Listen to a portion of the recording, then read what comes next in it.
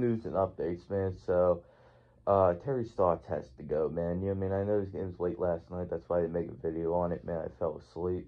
But, Terry Stotts, bro, the dude gotta go, man. You know what I mean? He's not a good NBA head coach, man. He's a assistant coach in the NBA. He's not an NBA head coach, man.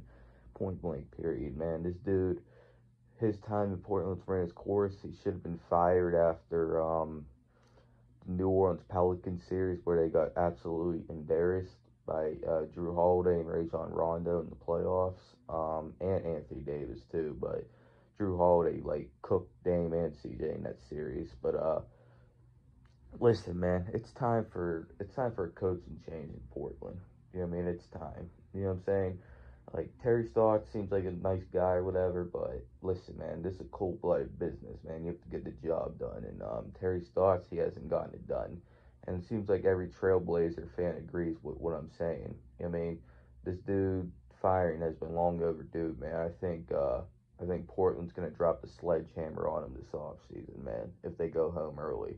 You know what I mean? And I wouldn't be surprised if they blow the whole thing up and trade Damian, Lillard, and CJ McCollum this offseason, too, if it really doesn't work out, man.